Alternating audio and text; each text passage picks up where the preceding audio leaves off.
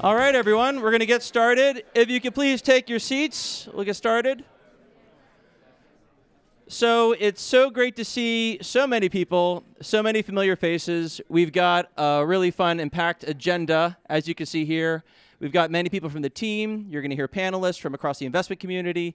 And then we've got some portfolio companies. So you actually get a peek of what companies are building from the earliest stages. If I ask Sophie from Google to join me up here, a hand for Sophie.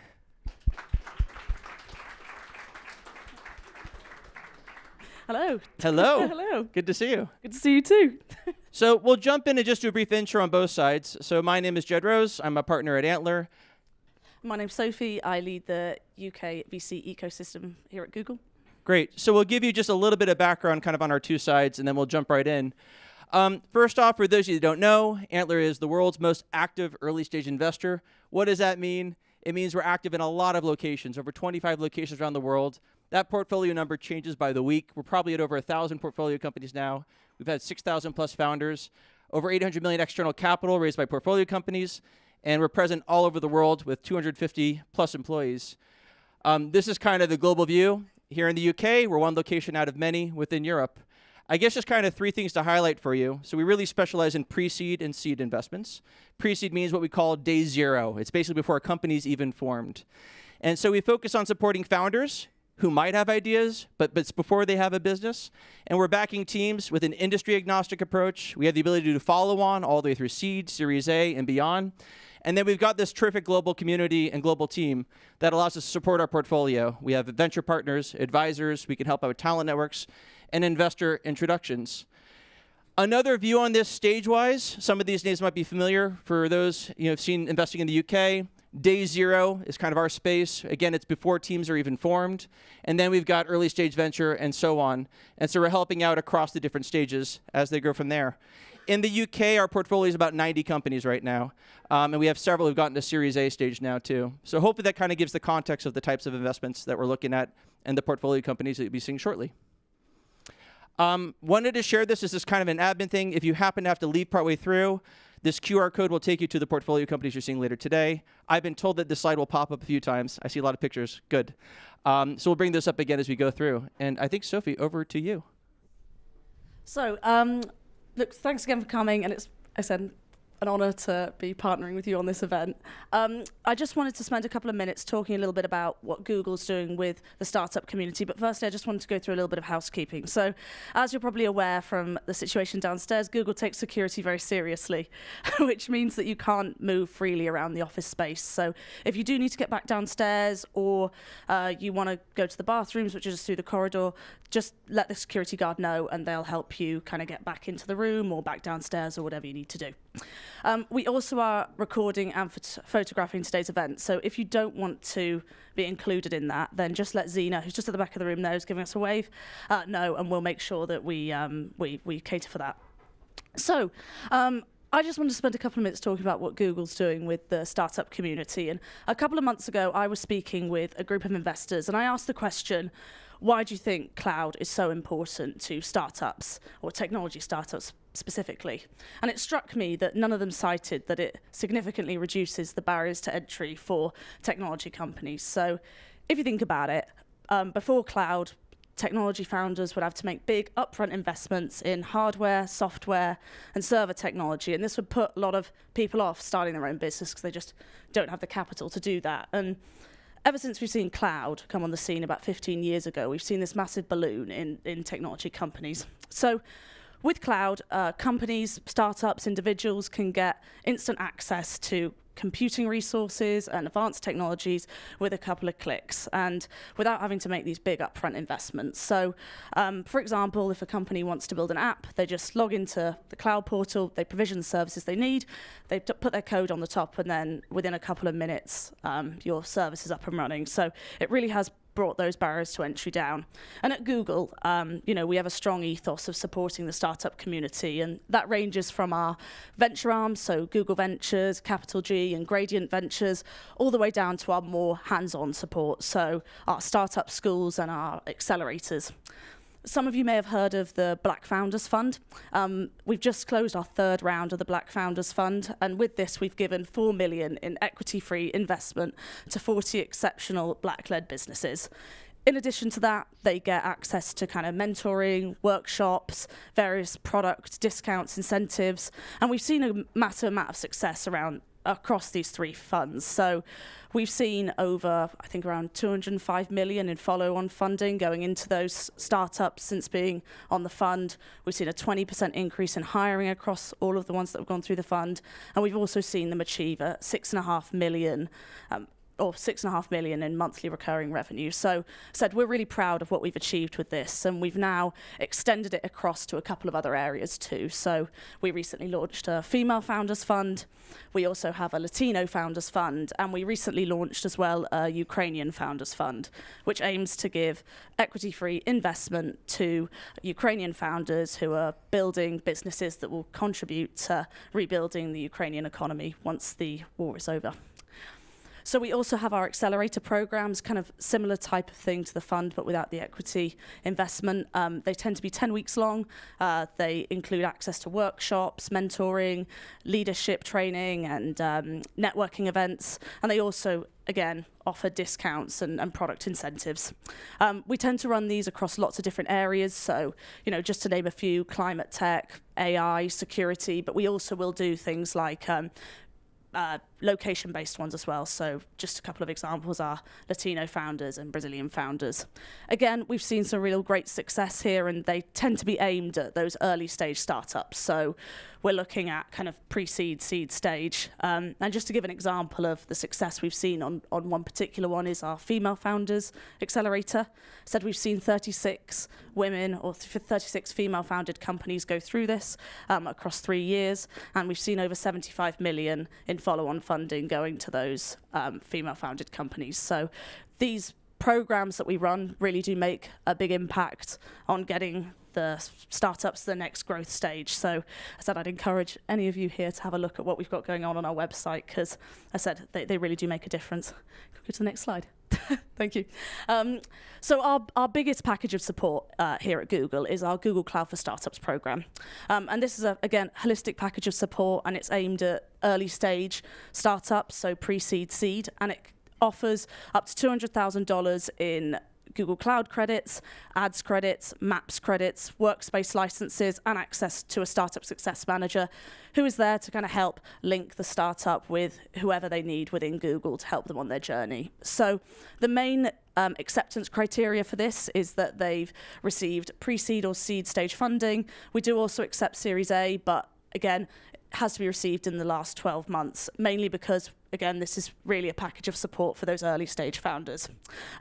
And the startup has to be founded in the last 10 years.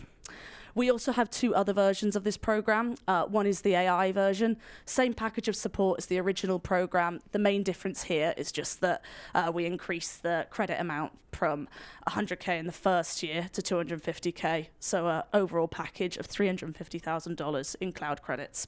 And then we also have a Web3 version too. Main difference there is same as the original package of support, but the main difference is just getting access to our product roadmap and being able to have input into that for Web3 specific topics, and you also get access to Web3 specific events. So if you are interested in learning any more about that, I'll be here all day, so feel free to come and ask any questions, but you can also scan the QR code here to learn more too. So that's pretty much everything I had to cover. Great. Please join me in thanking Sophie and Google for hosting us. Thank you, Sophie. Yeah, great. So I think we're over now to Edward Knight, who's president of Antler, who's going to give you his thoughts on the future. A hand for Ed, please.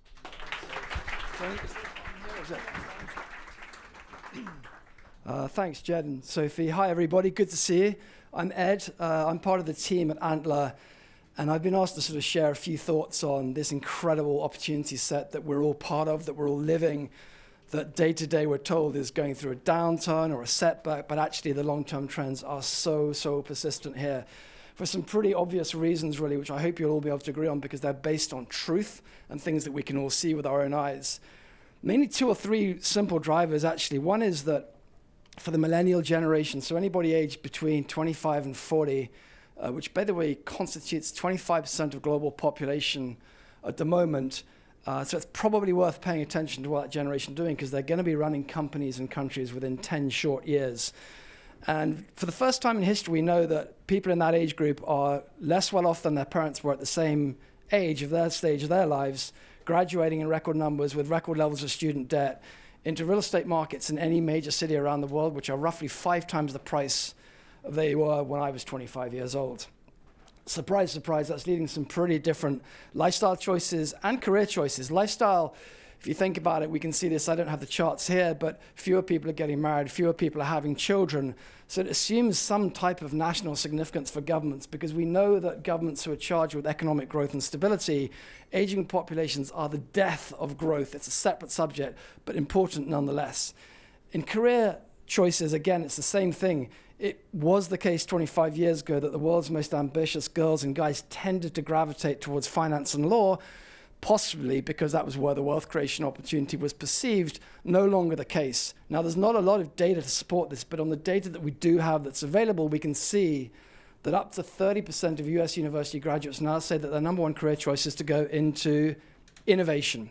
So all quite simply explained by economic circumstance and a number of other factors such as climate change and other issues which people feel particularly strongly about. But these trends are pretty persistent and pretty easy to explain when you look at the levels of debt and house prices and all these other factors, which are quite an important thing when young people are getting started out in life. Now, this is, of course, all happening at the same time, and Sophie, you did such a great job of summarizing this, at the same time that we're having a vertical explosion in the advance of technologies anywhere around the world. And this is primarily because of the cloud. The cloud's been around 10, 15 years or so, and it pretty much brought down the cost of building a business anywhere in the world by 90% overnight. We now have 6 or 7 pivotal technologies that we can speak of today that are being built on the cloud: AI, machine learning, genomics, robotics, quantum, blockchain, synthetic biology, which are fundamentally uprooting the way that we feed ourselves, transport ourselves, power ourselves, finance ourselves, educate ourselves, care for ourselves, govern ourselves. Every aspect of any modern dynamic economy is being changed by these technologies. There's no escape. So you've got this mass migration of human capital, turbocharged by this incredible progress that we're seeing in technology. And that is leading to an absolute explosion in innovation. 5% interest rates aren't going to change that, because these technologies are bringing down the cost of all these businesses like gravity. You can't resist it. We've seen it happen time and time again. In some sense, all you needed to know over the last 50 years was Moore's law. Same thing's happening now with battery technology and some of these other technologies where the costs are inexorably just coming down. We look at S-curves of adoption. We've all seen that chart, haven't we? We look at time to first 50 million customers. It took the airline industry 50 years to reach 1 million customers. Was that right? Anyway, you get the gist of it. It took Pokemon Go 9 days. I don't even know how long it took ChatGPT, which, by the way, a year ago, none of us had even heard of, just to give some sense to that. These S-curves of adoption are getting vertical. And it's not just happening in London or in any other big city around the world. This is a global phenomenon. These technologies are global. They're agnostic about language and border.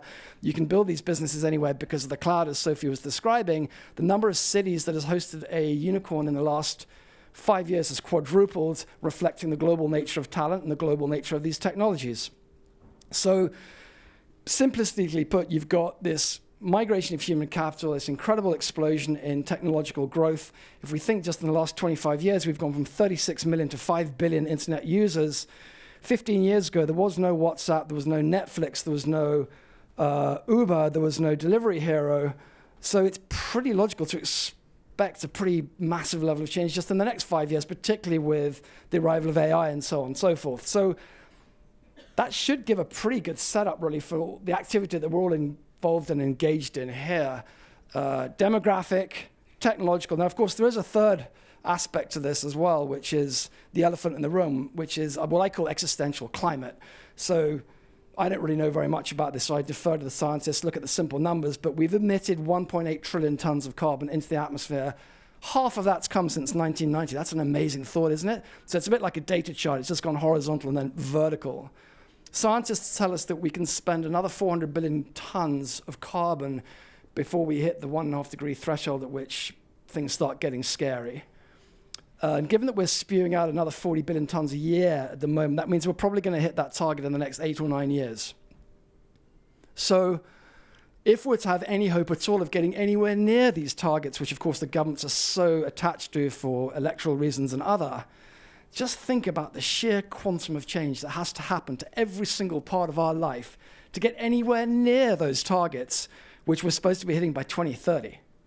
So demographic, technological, existential, it's a pretty compelling story, and it's starting to get picked up by some pretty serious people. Ray Dalio, who some of you may have heard of, founder of Bridgewater Associates in the United States, talks about innovation. Mark Andreessen, who saw the Tech Optimist manifesto in the last couple of weeks? Did anyone see that? He wrote this tremendous note in the United States, and he said there only are 3 sources of growth: population growth, well, we already talked about that a little bit earlier, better resource utilization, and technology. So the evidence is pretty overwhelming for all those reasons. Maybe you agree with them, maybe you don't, but we've tried to sort of base them on fact and things that we can see with our own 2 eyes. And it's getting noticed by some pretty serious people. So I suspect that probably what happens in the coming years, although you may feel at the moment as if when you're building, it's so difficult to sell your story, it's so difficult to raise capital because funding environment's difficult and so on and so forth. Actually, if you were to take a step back and see where are we likely to be going on the next 5, 10, 15 years, it's so obvious. It can't be any other way. 5% interest rates aren't going to change any of this stuff. And so when you're selling your vision or getting your story across and trying to persuade people of the value and exciting nature of investing with you, some type of a time horizon is definitely appropriate. I mentioned just lastly, of course, that also I met the founder of Waze last week in Canada, super interesting guy, and he was saying that if you look at the value created in Netflix, Google, Apple, Microsoft, and so on, only 4% of the value of these companies was created in the first 10 years. It takes time. It takes a huge amount of persistence and focus and toughness and grit and spike and all these other things that we talk about. So I'll stop there. I hope that's a pretty compelling reason why we're in this extraordinary period. None of this should really be that surprising, by the way. You know, we move quite predictably in 50-year cycles. In some sense, the last 50 years has been about interest rates going from 15 to 1. Nixon took us off the gold standard in 1972. There was an inflation spike, interest rates from 15 to 1. Financial services industry of the Western world, the Goldman Sachs, Morgan Stanley that you've all heard of, those businesses were built around that narrative of falling interest rates. Of course they were. They were trading fixed income. 50 years before that, in some sense, was about industrialization. 50 years before that, military. 50 years before that, literacy.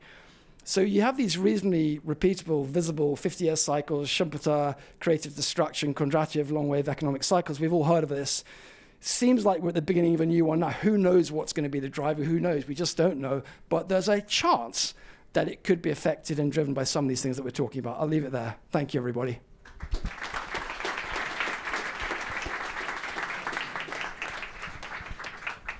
Thanks, Ed. So that's a good macro view on the world. I saw a version of that at our Global Partner Conference about a month ago in Amsterdam, and I thought it was really compelling. And hopefully gives you kind of like the world view about why it's an exciting time to be building a company and solving people's problems. We've already talked about how Antler's approach is global. What I'm about to share with you, I hope you guys take away a few interesting insights from this. Basically, we've completed one of the broadest studies of European tech founders to date. And then, of course, Antler, as I explained earlier, we have experience from investing in over 300 startups across 10 European geographies. So what I'm going to try to do over the next 10 or 15 minutes or so is to really kind of overlap the two so that you're getting some kind of clear insights in terms of what are we seeing with founders, what are we seeing with the industries that they're building, what are we seeing in terms of trends with pre-seed companies and what they're going after.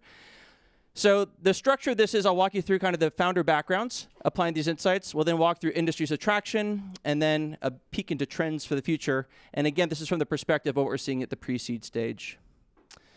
For founder backgrounds, we looked at unicorns and kind of the backgrounds and profiles of these founders. And then to the right, you see what Antler sees, which is aspiring founders, founders who join a program, and those who become portfolio companies.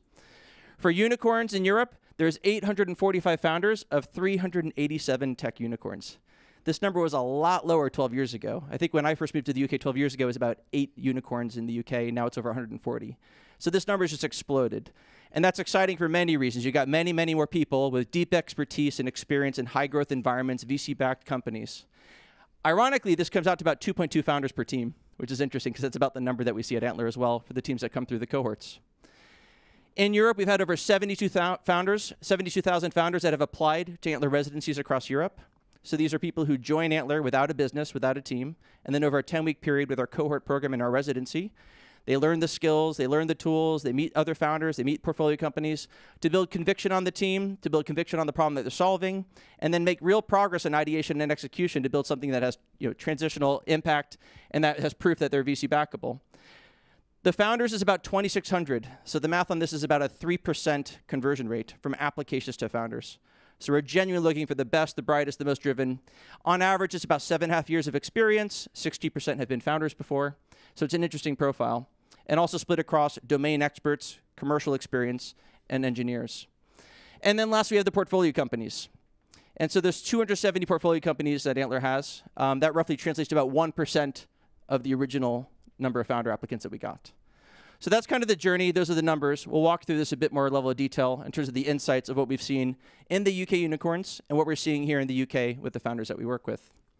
So first off, probably not a surprise, London is the unicorn capital of the region with 198 founders.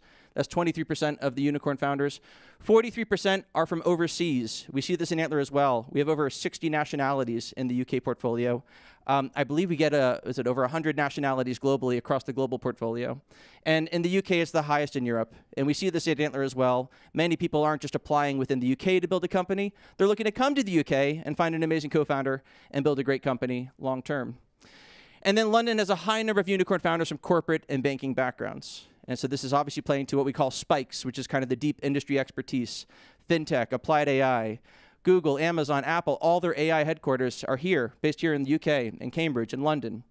And then obviously in FinTech, right, we see no obvious surprise there in the correlation, but people with deep finance background are going into companies and building FinTech solutions. And then lastly, there are trends within the employers. So McKinsey, Cambridge Consultants, and BSGs are the employers creating the British unicorns, as in they came from that background at those companies, and they went back to build the company. And then lastly, on universities, you have Oxford, Cambridge, and Manchester. Those are the leading universities that are creating the British unicorns that we're seeing today. So the key findings, what we've seen across the region, and these are some interesting numbers here. So 4% of them are women, and it's across 39 nationalities. These are world-class businesses, but the homogeneity is really interesting in terms of the backgrounds that these founders come from.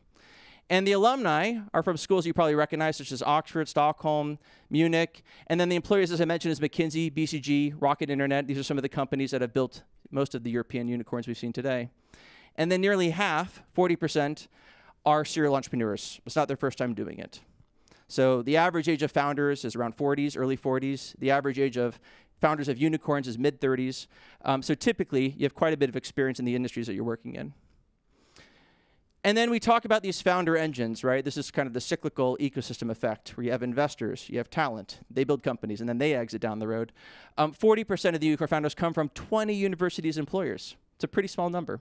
And you can see some of the ones highlighted there on the right. Now, of course, this is interesting. This is kind of the view looking backwards. In the spirit of what Ed talked about, we're interested in what's coming next and what the future looks like. And I hope you get by now that Antler backs the world's most driven founders. And we're all about breaking down a lot of the barriers that have traditionally gotten in the way for founders to build a VC-backable business. It's really hard to find a co-founder. Just think in your own life, how many co-founders do you know that would be qualified to leave their job and join you build a company? Can you actually get capital in the next 10 to 12 weeks? Who's going to support you along the way with a support network of people who have deep expertise and industry experience to help you? These are all the things that at Antler we aim to obliterate through the programs that we've created and the portfolios that we're helping to build. So what we've seen, these are the trends kind of going forward towards the future. So pre-2015 unicorn founders, what we see here is that 35% of the pre-2015 unicorn founders are coming from the startup ecosystem, right? So these are ones who are repeat people from within the ecosystem coming in to build their next company. 43% since 2015, so we're seeing an upward trajectory. And here at Antler, we're seeing about 2/3 of the founders have previous startup experience. Another one, which is the percent that have a tech background, we're seeing this also trend upwards as well from 20, 30, to over 50% amongst the Antler founders that we see in Europe. And then, of course, for diversity, you can see here for men and women also trending to the right. Obviously, a lot more progress to be had here, but at Antler, 35% of our portfolio companies have a female co-founder, and that's significantly higher than the industry norm. And then when you look at nationalities, kind of like what Ed was mentioning, we now see unicorns all over the world across many countries. It's not coalesced and focused on specific geographies anymore. We're seeing this talent and the experience across the world and across many nationalities. We have over 8 nationalities in Antler's global portfolio, and you can see the Europe's unicorn founders goes up from 39 nationalities to over 150 for aspiring founders. Now, counterintuitively, we've seen a lot over the past few years with layoffs and companies decreasing in size, economic uncertainty. And this is one of those things where it's a huge thing for entrepreneurship. I mean, I think we all know that this is the time when great companies are built. Huge pain points, deep experience, applying it to pressing problems, a lot of the ones that Ed just covered. We've seen a huge increase in the number of founders from companies after they announce significant layoffs. This is a time to build a company and take that experience and apply it to a problem that they want to solve. You heard about the PayPal mafia in Silicon Valley and all the great companies that have come out of that group. When you've got companies like Klarna, Revolut, and Spotify, and Uber, and others, they're now spinning off alumni that are going back to create companies on their own. And many of these companies that you see here are represented in the portfolio and within the residencies that we build at Antler. To give you one example of diversity and backgrounds, this is a company called Blend, which is built for smarter onboarding. And so if you think about hospitality and how hard it is to get staff on board and train them and get them to a level of competency where they could do well. And on top of that, you've got the pressures of Brexit, where people suddenly didn't have a visa and right to work. There was a huge outflow of talent. And there was a gigantic revenue opportunity missing, 21 billion in the UK, due to staff shortages. So a really good example of a pressing problem solved due to topical things that we're seeing in the market, backed by 3 founders. 2 of them are female, 1 of them from Ukraine. And you can see the journey here from Antler. So this team was just in the past year, just 10 months ago. We did an initial investment at a 1.2 million valuation, and now they've raised over 200,000 pounds from leading hospitality and edtech angel investors. So a good example of a team with an interesting background. And in the case of Helen, she's a background in low-code, no-code. Julia and Jonah have deep background in brand management and creating a great onboarding experience for companies. I mentioned Uber earlier. Julia was at Uber before joining Antler. So those are some examples of founder backgrounds, the numbers, what we're seeing at the European level and also in the UK. A little bit about industries with traction. So I mentioned earlier we have about 90 portfolio companies. The stats that we're seeing with our companies, frankly, for pre-seed and seed is pretty stable. You see a lot of more movement up and down within Series A and later. 85% of our companies have a high survivability rate, and what that means is only 15% have closed since joining. 86% raised funding within the first 12 months versus an industry average of 60%. I mentioned the 35% female founder ratio within our portfolio. And then an NPS of over 60, which you take a lot of pride in. So about 40% of our founders get investment when they go through the program. But that 60 plus includes everyone, even the ones that don't get funding. And so they take that as a great experience to grow their skill set and to come out of it stronger. For the breakdown, I mentioned we're industry agnostic. I think this chart kind of proves it. A lot of people kind of see what it looks like visually, but you can see the breakdown here across the different industries. In fintech, for example, 16% of our portfolio. And as I've mentioned, we specialize in pre-seed and seed stage, which you see on the top right. And then, of course, the source, which is also mostly Antler sourced within the residency program. Some of the key findings is that 35 industries across portfolio. So we've invested across over 35 different industries. The outlier performance, we talked about the numbers who've gone on to raise funding, and those are still surviving, and also the amount they've been able to raise in the first year and a half.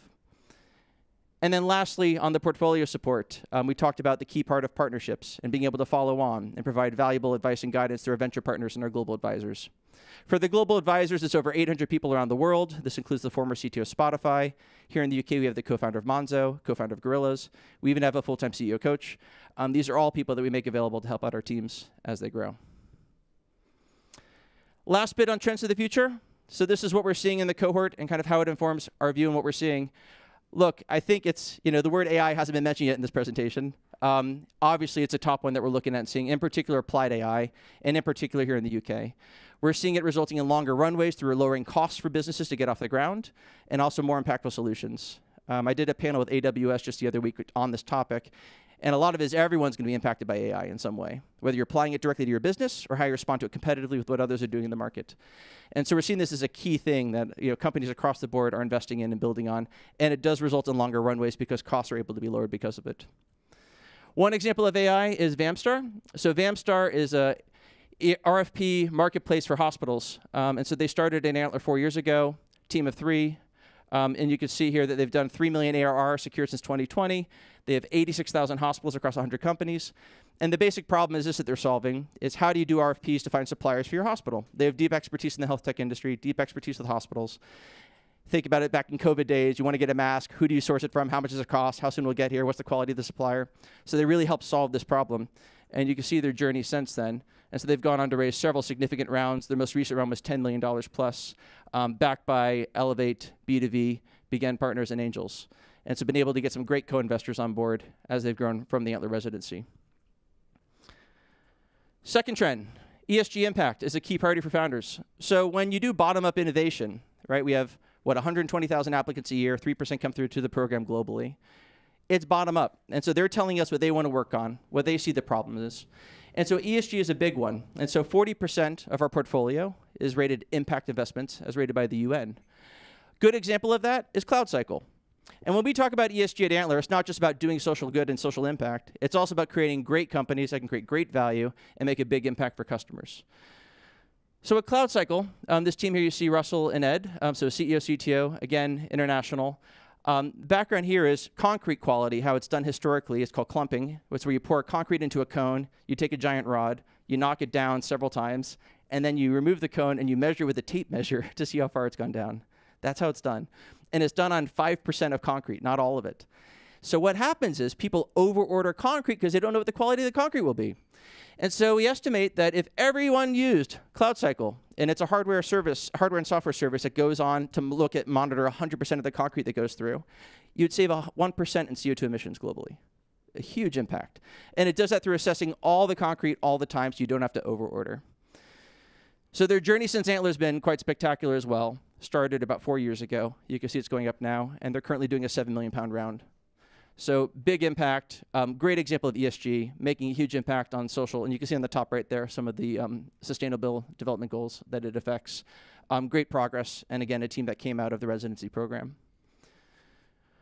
Third one to highlight, deep sector expertise mixed with tech founder skills is resulting in niche market solutions. So there are some markets that are just huge. And so if you could generate a big impact within a niche segment, you can unlock significant value.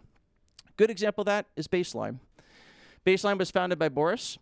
This is developer-first observability for serverless architectures. And basically, there were giant companies that had huge problems because they weren't monitoring the quality of code before release. And this has become particularly acute since AI. And so you're able to work with Bard and others in order to monitor your code and make sure you're catching problems before they become problems.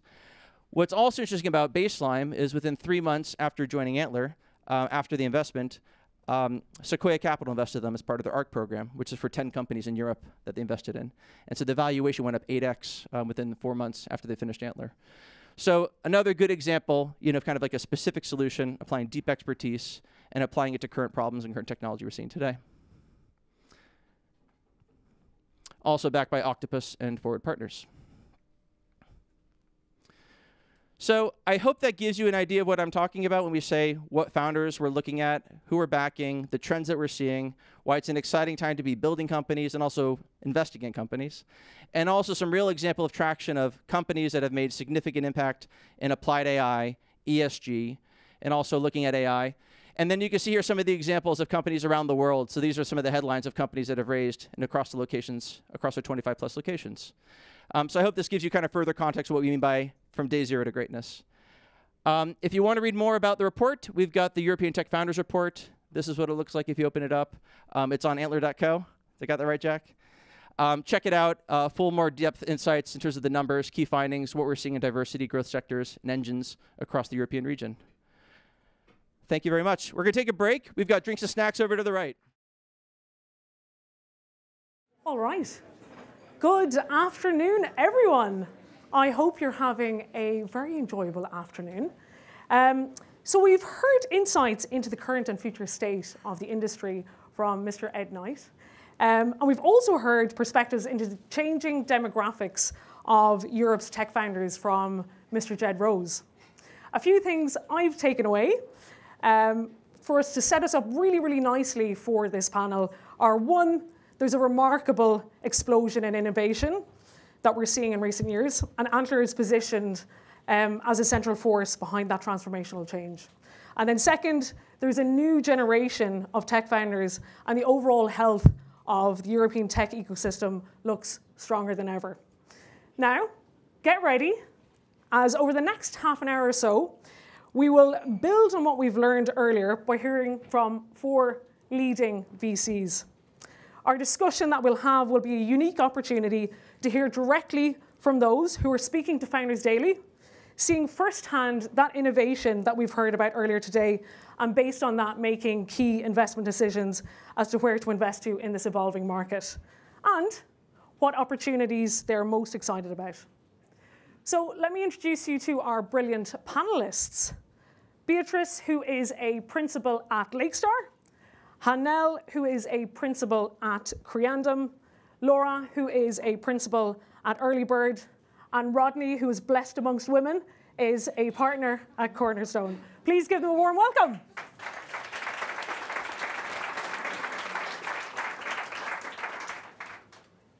So let's kick off the discussion. Beatrice, I'd love to start with you. Lakestar has invested in some of Europe's most successful tech companies, including Revolut, Spotify, and Builder, which is a recent unicorn. These companies have been hit hard by the downturn. What advice have you been giving to your portfolio companies based on that? Hi, everybody. Mainly, I think the usual advice that we give is probably threefold. One is that, it's probably not going to be news to anybody, is conserve cash as much as possible. We were fortunate enough that we didn't really do many of those hype investments on the hype cycle and peak valuation, so we were not really stuck with a lot of the portfolio with like unachievable next rounds. But still, founders have to assume that maybe for the next 2 years, they will not be able to fundraise, so conserve cash as much as possible. Typically 2 years of runway, that's like the ballpark that we're looking for. And even when we were making new investments, it used to be you raise X amount for 12 months, and now it's X amount for 24 to 30, so very, very long runway. If the portfolio has done cuts, it's probably, the majority was like between 10 to 20% of the workforce. Make cuts very, very early and very deep, but don't go through multiple rounds of firings that basically, I think, erode the culture, and people are like just waiting for the next round of firings, and they're not really productive. So if people were doing cuts, like doing very, very early on and very deep. And then third is probably also like renegotiate all your vendor contracts as much as possible. And that goes back to the first point, which is conserving cash. It is possible to fundraise in this environment, very, very hard. Builder is a good example. They raised Series D just last summer, 250 million, so they achieved unicorn status. But people should not go off the assumption that they're able to fundraise, basically. That's what we're saying. Hanel, we'll jump to you. You've been an investor in the US and have recently made the move to the UK over the last year or so. Can you share in some of the observations that that kind of makes you personally excited about the UK tech scene right now? Yeah, absolutely. I guess maybe by way of background, I'm American, as you can hear from the accent. And before moving to London and joining Creandum, I was an investor at a fund out of New York called Union Square Ventures, or USV. And before that, I actually spent some time at Insight Partners, which is a big growth fund out of the US. So most of my investing experience is actually in the US. And the last 10, 11 months at Creandum have sort of been an introduction to investing in Europe and the landscape in the UK in particular. We were talking about this before. I feel like I often get asked sort of like the differences between the two. And I think, in some ways, the biggest difference is just that the US has a much more mature ecosystem. So there's much more growth capital, for example. And often our portfolio companies at Creandum will raise a seed round or Series A round in Europe and then look towards the US to raise growth capital.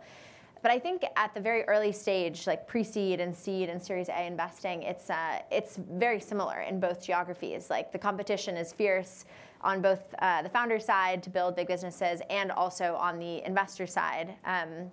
I think the biggest difference, and I guess this is probably fairly obvious to most people in the room, is that Europe and the UK as well have these sort of more local ecosystem. So often a question we ask, less so actually when we look at companies in London, but more so when we look at companies in Paris or Berlin, is sort of like, is the product and are the founders aiming to build a pan-European global company, or is this really a product and market that is very local to one country? And that dynamic doesn't exist in the US, because the US is a massive market. You can build a product and sell it across coast to coast and build very big businesses. So that's maybe one dynamic that we think about. But I think the thing that is really exciting to me actually about investing in London, and we do a lot of investing in the UK, is that London is such a hub for talent from all over Europe and the world that many of the companies we've backed in London, like the founders actually are from elsewhere, and they build great businesses here, and there's just amazing schools and talent and businesses like Google and others that have offices here. So I think there is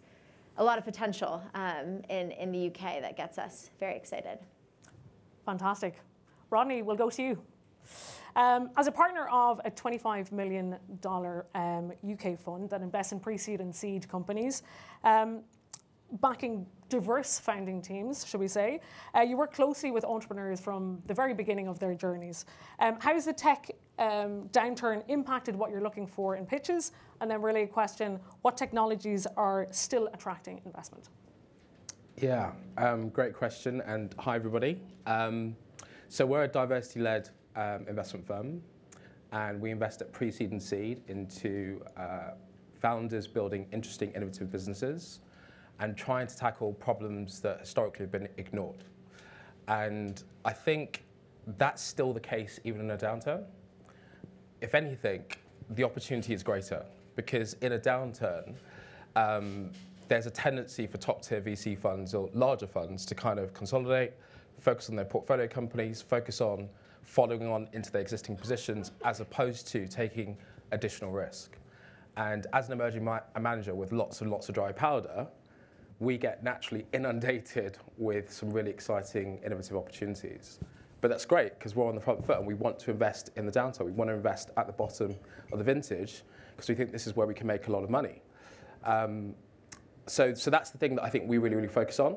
One of the things that I think we're very nervous of is sort of bubbles, potential bubbles that are starting to kind of crop up, and a lot of noise. And so trying to find the signal within the noise. A great example is generative AI.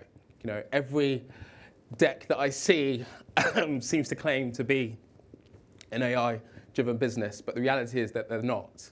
And they've just almost tacked AI retrospectively into the business. And so that's kind of like a massive red flag to me when I look at a business that fundamentally isn't AI-driven, but is pretending to be so, because that's the hot, buzzy word of the moment. So, you know, as an emerging manager, we tend to shy away from those types of opportunities and really focus on what's going to move the needle in a material way. I'd say the other thing that I think is really interesting is focusing on founders that really are mission aligned and who really have an innate passion for what they're building, which means that whether there's fluctuations, ups and downs, macroeconomic changes, inflation rate spirals out of control, you're kind of all committed, you're all in, right? You've got no other option. There's almost like a bit of a, I wouldn't say desperation, but there's a bit of a kind of, it's 100% or nothing. You know, we love finding those types of founders, because we know that regardless of the environment they're operating in, they're going to find a way to win. Love it. Thanks, Rodney. Laura, we'll come to you next. You've recently joined Earlybird. Congrats. Thanks. The fund has been around since 1997, but would love to get your thoughts on what sectors that you see as high potential and poised for growth over the next decade. Yes, absolutely. Hi, everyone. I think it would be weird now to not mention AI, although Rodney was a little bit skeptical.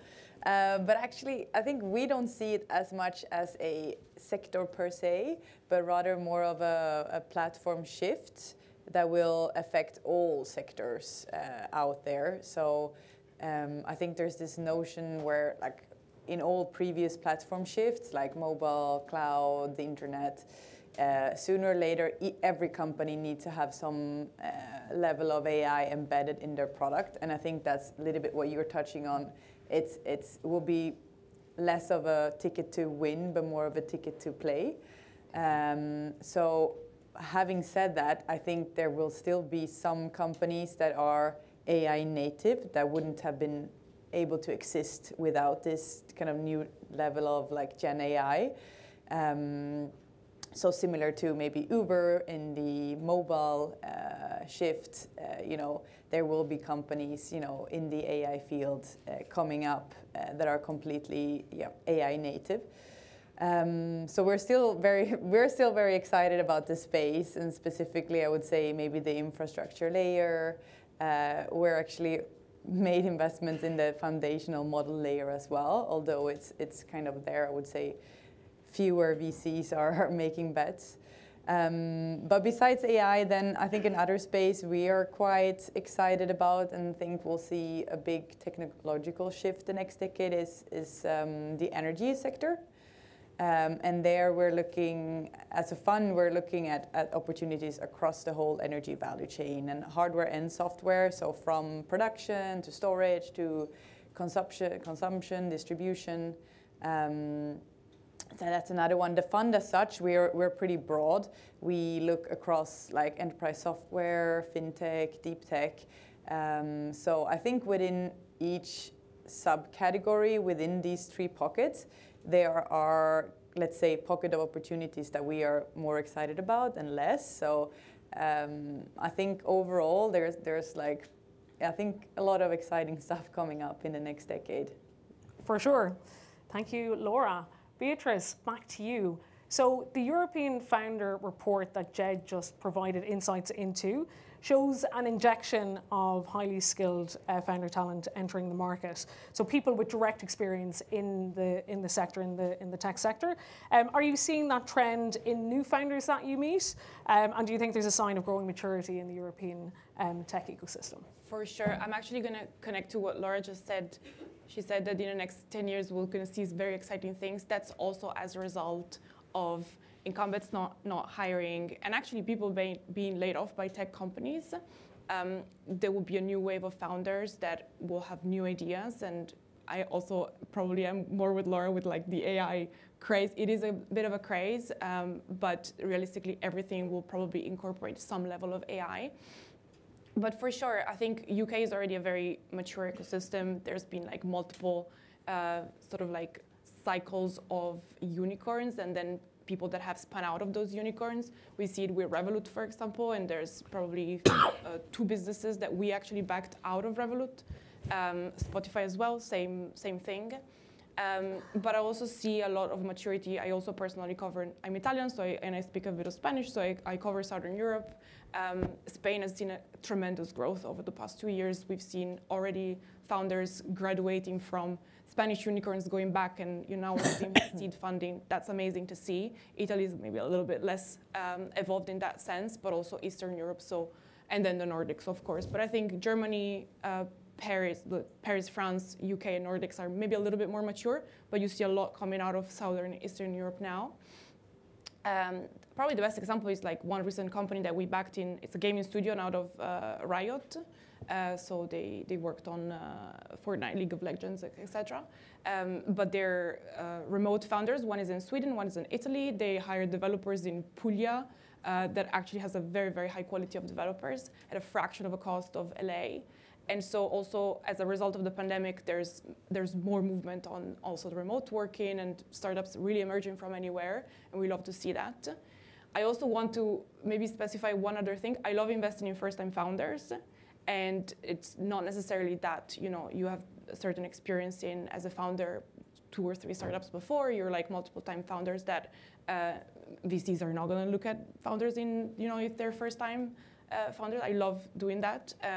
Also because I think what was the rule and the framework of thinking of the last 10 years. It's not necessarily the framework that is going to be applied over the next 10 years. And so also this innovation. And also, new founders popping out. That's amazing to me. Thank you, Beatrice. Rodney, onto a slightly different topic. As an emerging manager, what signs do you look for when you think about backing founders that will define that next decade? So we're kind of a little bit unusual in that we have a diversity-led investment thesis, which basically means that we focus on the team rather than on the product or on the market. And when we think about the team, we think about it in the context of sort of 2 lenses, which is what we refer to as inherent diversity. So diversity you're born with. So whether that's your ethnicity, ethnic background, your age, or your biological gender. And then the second lens is kind of what we refer to as your acquired diversity. So diversity that you accumulate through your life experiences, whether that's the types of universities you went to, your social capital that's shaped by your socioeconomic background, whether it's the languages that you speak, your cultural sensitivities because of where you've traveled, where you've spent your time.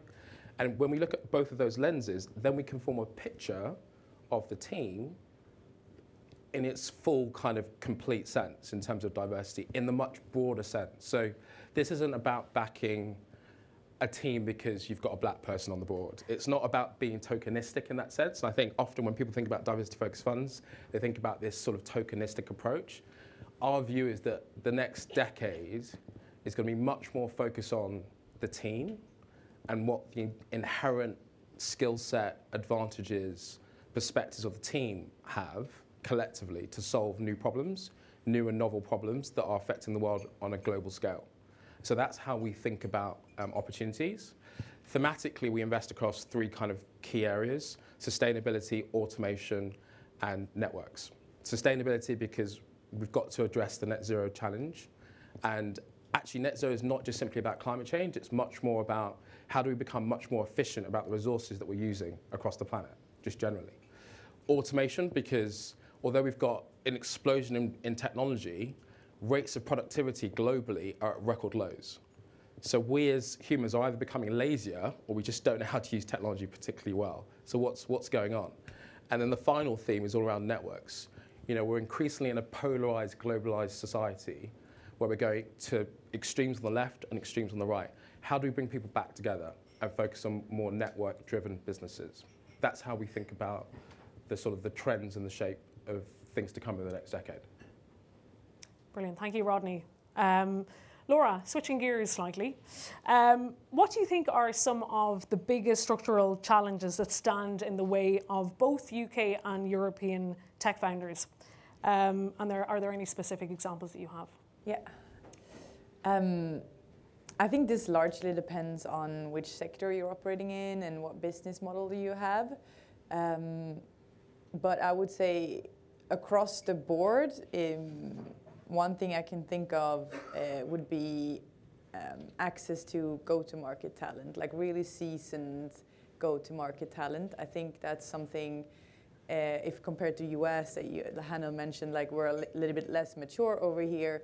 And I think one area that we see this in our portfolio, but also the fund I worked in before, you know, the more mature portfolio companies, when you're really in the stage of growth and need to replicate your go-to-market playbook across new product lines and markets, you know, I think when you need to make those hires into like the C-level commercial side, the CCO, CRO, it's quite scarce here. Specifically, I think UK or more specifically London is definitely an advantage here compared to other European hubs. But that's something that I think, yeah, we're still a little bit behind. If you flip and then look at tech talent and product talent, I think that's like really like flourishing over here, like here. But yeah, less so on the go-to-market side. In general, I think it's always interesting to make the comparison with the US because they are 10, 15 years ahead of us, so you could make the comparison. Okay, where are we? Where are they? What are we missing to kind of get to that level? And I think we've really come a far way the last 10 years. I think the kind of the tech talent is here. I think we make great products that are quite often even superior to the American counterparts. I think the early stage financing is like, I would argue, almost too crowded.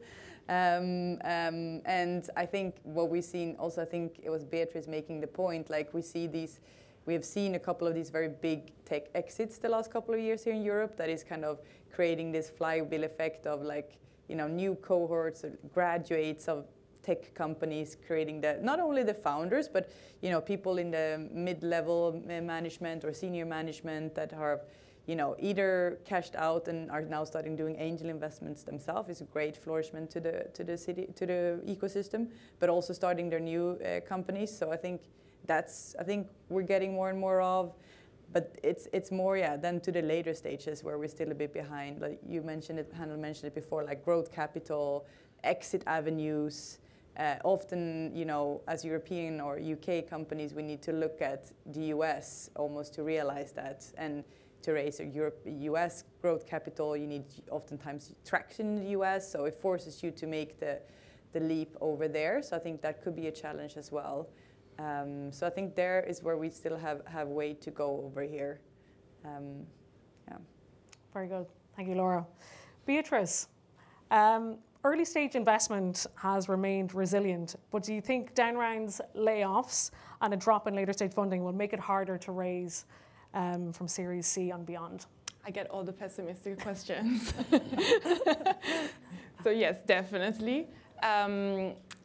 We're still in a market correction. I think everything kind of crumbled down on the public markets sort of a year and a half ago. Actually, coincidentally, when I joined Lakestar. And so we're still in that sort of back solving from there, like working backwards from the public markets to the early stage. I would actually argue that, yes, early stage financing has been resilient, but I used to see so many like 10 million seed at 50 post, and now a lot of what I see is 2 at 10. So there's been a correction there as well. And I think when Series A to Series D, you're trying to bridge the gap between the early stage where everything is in the future and you have a great idea and you have to prove everything in the future, to the public markets where you're valued essentially on what you've done in the past, which has its own problems. But like bridging the two, if you bridge them as much as possible, and so by Series A, Series B, you're already building a good track record and you're switching from, you know, growth at all costs, everything that's in the future, to actually have achieved a lot of things, then there's a more probability to get funded at growth stage. It's a very difficult balance to achieve because also you don't want to go too conservative where you like conserve cash and you don't take risks, because otherwise you're not going to innovate. But a good balance between the two, that's what's needed. And you know, growth rounds are still happening, but they're very. The majority of them are very textbook, perfect LTV CAC, 50% plus growth. So there's a lot more attention to the metrics and to the track record. So yeah, it's difficult, but it's not impossible. Sorry, go on. No, go. I was going to say, I think there's also been a big cutoff between, a big difference now in what you need to raise a Series A. Like, I think the big difference, at least on the early stage side, is that 2 years ago, you could sort of raise a Series A 6 months after raising a seed round with sort of like a few proof points. And I think the drop off or the conversion rate, I saw some statistic on this recently, and maybe this was in the report as well, is like much, much lower. And like we're sort of seeing companies closer to 2 million ARR before they raise a Series A than, you know, 500K or whatever it was 2 years ago. Absolutely. And I think there's also a bit of I want to say sheep mentality, but it is sheep mentality when it comes to VC, where, you know, if you're a Series A fund, you're constantly looking at what the growth investors are doing. So you're trying not to take risks because you want your portfolio to be uplifted. And then if you're seed, you can take more risks. But like it's a bit of a vicious circle until something unlocks and somebody takes a risk again, and then everybody takes a risk consequential to that. But it's more of a behavioral psychology thing more than anything else, I think, sometimes. So unfortunately. Basically, nobody knows what they're doing, is what you're saying. We're just going around and around. In a way, yes. Yes. Yeah. I think it's so important to be fundamentally driven, and we try to be as much as possible, but there's all sort of like psychology things going on it's the dark side of VC, I think. And but it's true. There. I want to be totally politically incorrect and say that because it's true. All right. One more question, okay? Rodney, for you, how are we going to make the most amount of progress on diversity in UK tech over the next 10 years? To be honest, I don't think we're going to make VC more inclusive because it's the right thing to do. I think we're going to make it more inclusive because it makes money. That's fundamentally what's going to change the dial. And so it's going to start with the LPs. The LPs are going to buy into the notion that if you back diverse founders, they make more money than if you back a non-diverse team. And then that's going to then flow into top-tier funds having major wins in terms of exits, looking at where those wins are coming from in terms of the composition of the team, and then hopefully that will then flow into emerging managers like Cornerstone VC that have a diversity-focused agenda. But it's not going to be driven by morality.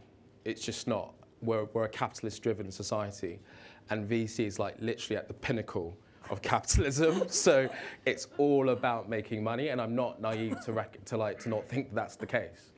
So that's how we create a more inclusive landscape. I think we found our hashtag for this event, by the way. It's all about money. Guys and girls, we are finished with the panel. We'd just like to thank all of our brilliant panelists for joining us, so please give them a hand.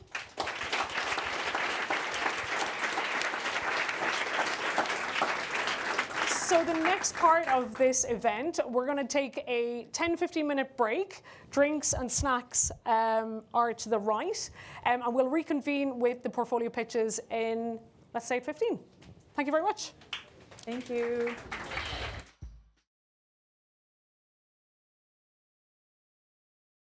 Hi, everybody. Can everybody start coming back to their seats, please? Please, can people come back to their seats? Doing my best. We're gonna. Is this not on? No. Okay. We're gonna get started in the next minute, everyone. So if you can grab your drinks and snacks and take a seat, and I'll hand it over to Tanya. Thank you. Okay.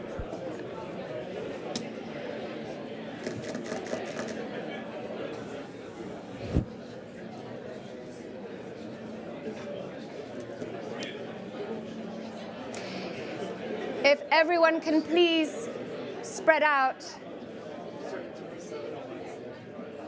There's lots of seats in the middle and on this side, thanks.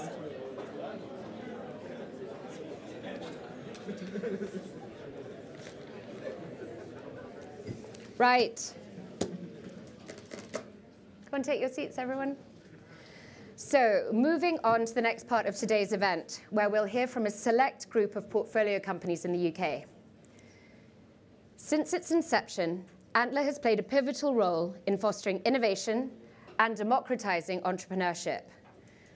We have invested in 87 startups and backed teams from across 35 different sectors in the UK.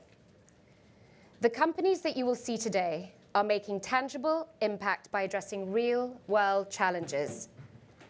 They represent a mix of teams building in different verticals and technologies, including climate tech, fintech, health tech, prop tech, consumer tech, and many, many more. So to tell you a little bit about the format, each of our portfolio companies presenting today will take this stage for a 90-second elevator pitch.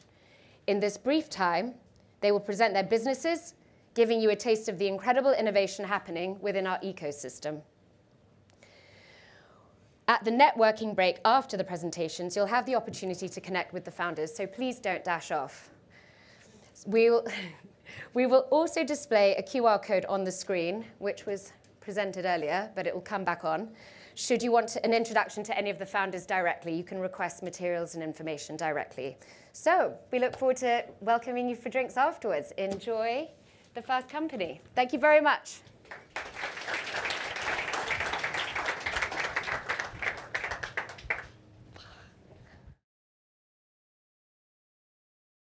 Hi everyone, 90 seconds, here we go. I'm Samir and I'm the founder of Abode. Mathieu and I, my co-founder, along with our beautiful photos here, we're a highly experienced team with a track record of execution, having worked in banking and private equity, but also in Europe's leading fintechs and proptechs, listed along the bottom there. We're using that experience to tackle the very large problem of the 15 million people in the UK that should own but can't, a problem that's driven by the cost of the deposit and the fact that the increase in house prices means that mortgages are now unaffordable, a problem I'm sure a lot of us here can relate to. So we're providing an AI-powered platform that's providing investors, institutional investors, with access to single-family rentals and creating homeowners. Customers apply to us and get a home shopping budget. They use that to find their future home, somewhere they want to live for the next 20 to 25 years. We'll buy that home for them, at a discount and cover all of the fees. They then will rent it from us with built-in savings and a 25% lifetime ISA bonus from the government. And then they can buy it back from us at a preset price once they're ready or walk away. For the first time, we're providing customers with a digital-first, personalized platform that will help them transition to becoming homeowners.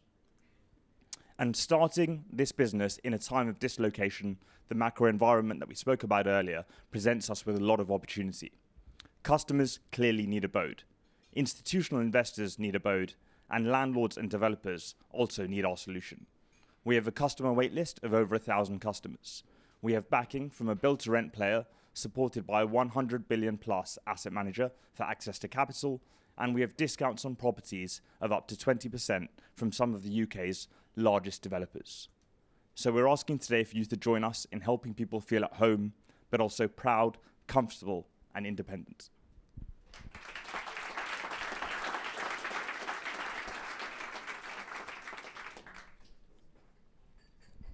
Thank you, Samir. I can walk around, right? It's allowed. Anyway, I'm Jonas, the CEO of Shaka. And with Shaka, we enable brands to we enable brands to offer mobile packages to their customers. Ryan Reynolds, you probably know him as Deadpool, or maybe the Free Guy, some of you. But you might also know that he actually bought a partial stake in a mobile network in the US. And he leveraged his Instagram followers to drive millions of new subscribers for the network. Just recently, he sold the network to T-Mobile for over $1 billion. You don't have to buy an existing network to offer mobile packages, though. You can set up your own network, but be ready for a lengthy and expensive legacy process that will set you back by millions and take more than a year of your life. With Shaka, you can be up and running in the matter of hours and for absolutely no cost. Picture being able to offer mobile packages to your customers with a single API call and through the eSIM technology. Go and ask your teenage daughter or son whether they'd rather be on Mr. Beast phone or Vodafone. Or would you want to jump on Revolut Mobile if it came with Revolut Metal? We have customers live on the platform, and we have others with over 400,000 potential customers. We just finishing a 1 million seed round. We are a team of serial entrepreneurs. I set up a telco business in the past after years as a management consultant in the telco industry. Ali actually set up 2 tech businesses and successfully exited one of them, and Charlie has 2 SaaS businesses on his resume. And that's it. Thank you, and feel free to reach out.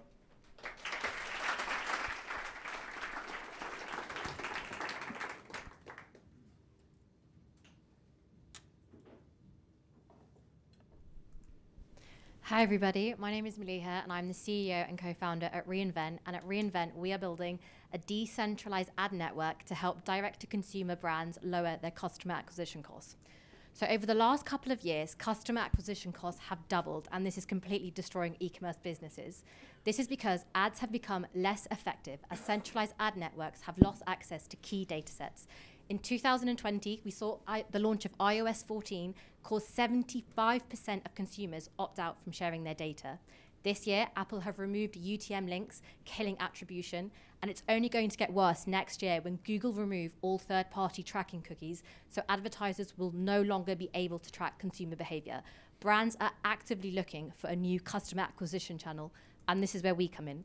At reInvent, we help brands acquire new customers through collaborations at scale using data analysis. In just 3 months, we've already helped 10 brands lower their customer acquisition costs by a staggering 54%. How? The process is super simple. All a brand has to do is download our app.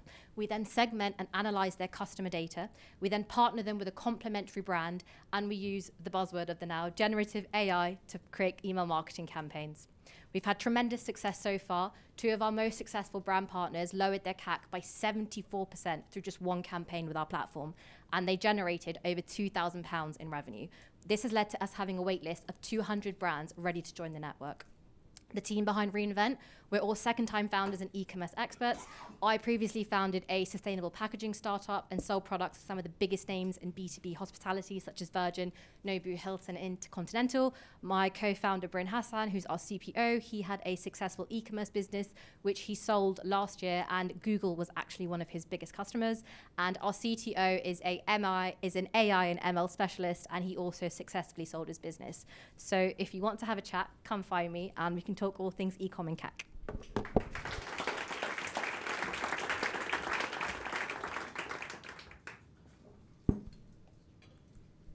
Hey folks, I'm Colin. I'm co-founder of Noetic, and we provide seamless assessment and support for adult ADHD, autism, dyslexia, and dyspraxia.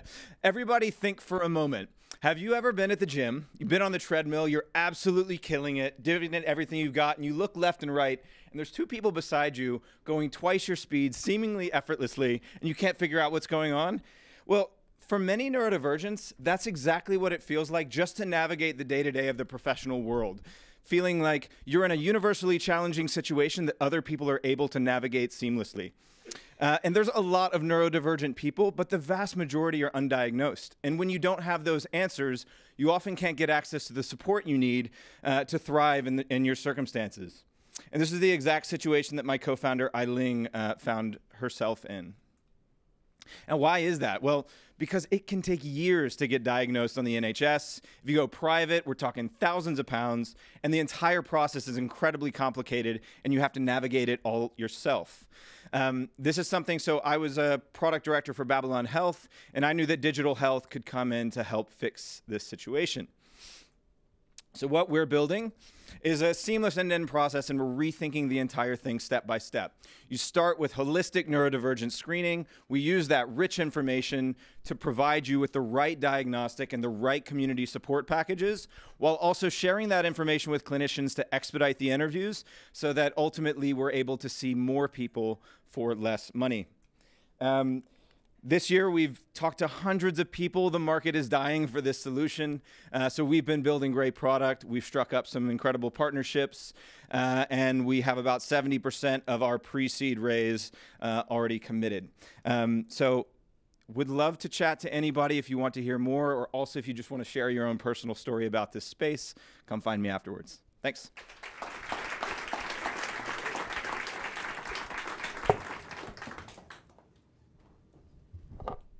Hey everyone, Yasser here, CEO of Flexer. What if I told you that you're 7 times more likely to get injured, that you're sooner to die, that if you're an athlete, you're never reaching your potential, that all of these things are driven by one common factor. That's movement health, from your posture to your mobility and stability. But what's astonishing is that in today's environment, there's no way to objectively understand the quality of our movement health. That's why we're building a platform for AI-powered movement health evaluations, where we're using AI vision to scan and analyze movement, translating that into a user-friendly score and insights of different depths in order to turn that into personalized actions and next steps. We're building a library of these evaluations to help more than 1.5 million partners, from fitness platforms to corporates, insurers, and sports teams. And we're already working with a lot of elite players within these verticals. In just under 6 months, we've generated a strong pipeline of more than 60,000 in ARR, and we've been able to do so because we're a strong team with relative experience in sports medicine and strategy, in digital healthcare, and in AI. So if you're interested and intrigued by the impact of movement health and want to see our product in action, please connect and reach out. Thank you. I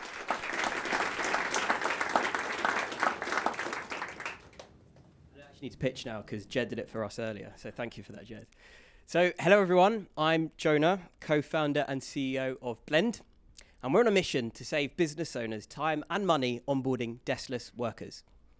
Now, can everyone in this room please raise their hand if they work at a desk, either at home or in an office? The entire room.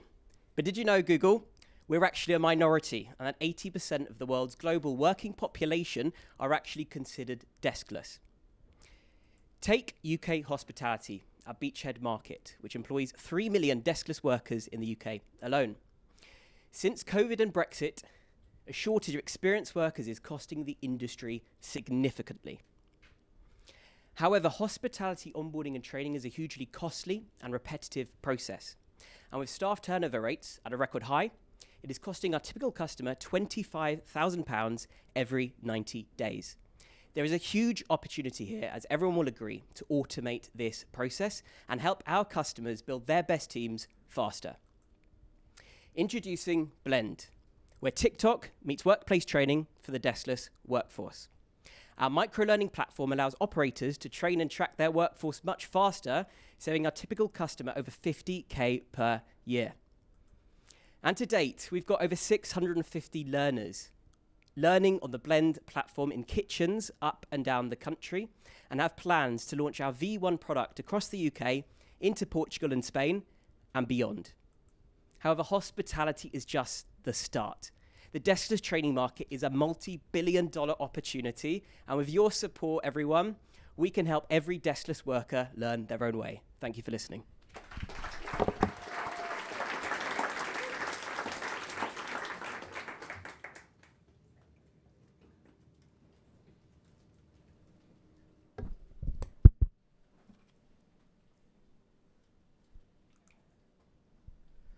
Hi everyone, my name's Craig. I'm the CEO and co-founder of GeneHub, and I'm also a rare disease patient.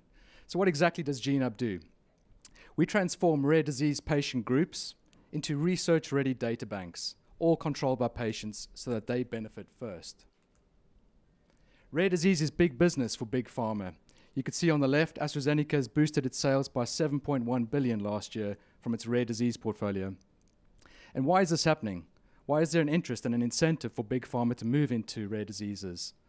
Well, the UK regulators have increased the drug price cap from £30,000 to £300,000 for rare disease treatments. This is great news for the 3.5 million people in the UK that suffer from rare diseases, many of whom have no treatments. So the problem, and our solution on the right, is quite simple. On the left, the status quo is quite complex, it's really slow, and if you look at a researcher, they have to go through a number of different data silos, whether it's primary care, secondary care, or biobanks. And fundamentally, they struggle to reach back to the patient cohorts.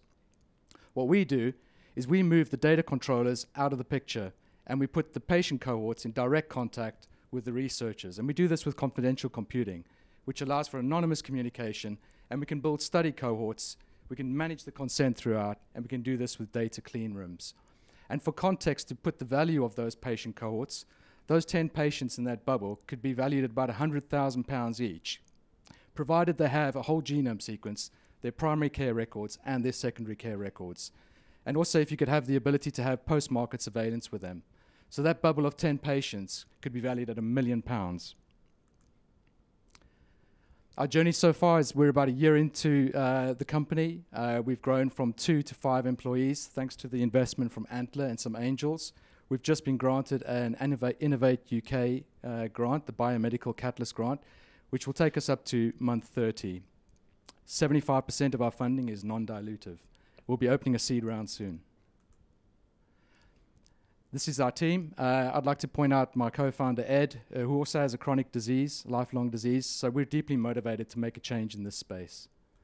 We're also supported by a number of advisors from leading pharma companies like AstraZeneca, CROs, Medical Device Data Privacy, Genomics England, Bioinformatics, NHS consultants. We have a chief medical officer and compliance and security covered. Thank you very much.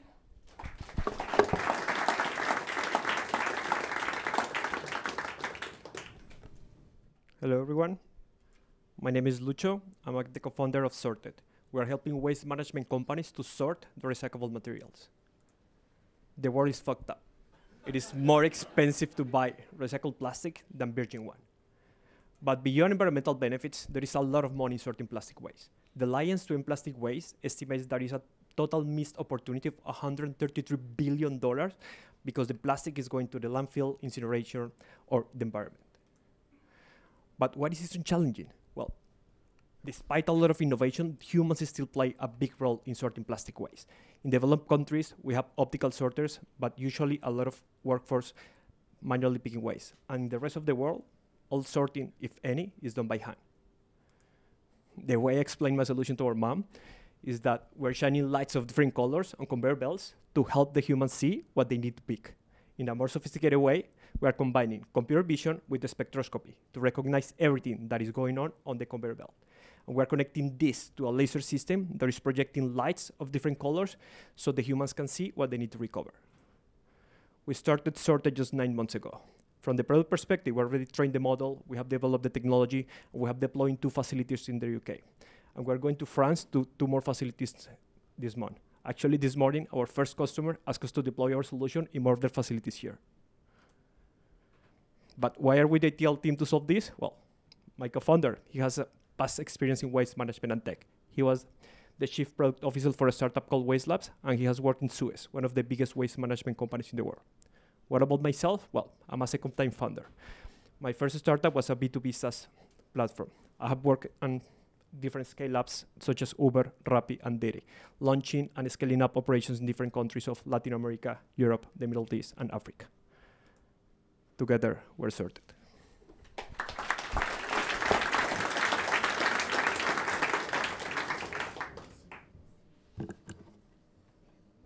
Good afternoon. Good afternoon. Nikolai, co-founder at Genesis. We are only a year old, but it was 24 years ago that I did my first expense claim. And it was 7 years ago that I managed my first P&L for a multi-million-dollar within telco. And we are building the AI Copilot to help run those financial operations to improve that experience. The problem that finance teams have is that CFOs, accountants, they buy tools that they need humans to drive, the bookkeepers, those in the finance teams. And they spend about $4 billion a year on those tools, which is lovely. But they spend $72 billion a year on the humans to drive it. So our opportunity, our objective, is how do we shift the human in bookkeeping process from an operator that carries an awful lot of overhead and takes about 11 minutes to complete the same task that I'm going to show you takes just 22 seconds. Jack is an AI. Jack is contextually aware to run your company's spend, approvals, reconciliation, compliance, and your payments. The entire process of an expense claim through to payment will take less than 60 seconds, but Jack is aware of all of your company policies, your regulations, your approval processes, so it's also real-time fraud detection. Over the last 6 months of the 12 that we've been going, this has been our traction so far. This is a wait list, but we actually have got the first clients that are paying on the platform this month. But this is the challenge that we have, 2,200 clients that are waiting to onboard, and that is our job over winter. I am increasingly an AI governance speaker, an emerging AI fraud expert, having only been in this space really for a year. Thank you very much, and please ask your portfolios how their challenges in financial operations are working out. Thank you.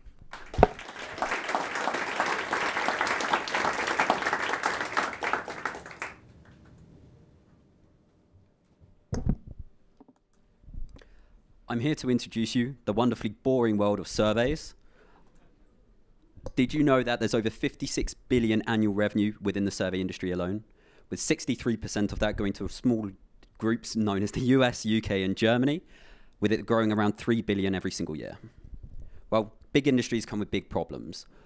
Generally speaking, 38% of researchers that conduct these surveys struggle to actually recruit participants for these surveys. And then when they do get those people, 30% of them are the only ones actually completing them. And then it gets even worse when 40% of the potential answers are completely fraudulent or just completely bots. So we've built Kickback, a gaming rewards platform that seamlessly integrates into over 2,000 video games worldwide, such as Minecraft, Roblox, you pretty much name it, it's there. when during the downtime of these video games, users are able to earn money and answer surveys, as well as watch ads. Now, why did we pick gaming as our first area of implementing our software? Well, on average, gamers will spend an hour and a half every single day, 365 days a year playing these games, and on average spend 15 minutes every single day on empty space dead time. Now, 30% of these people think gaming's far too expensive, which I have to admit myself it is. I spend far too much.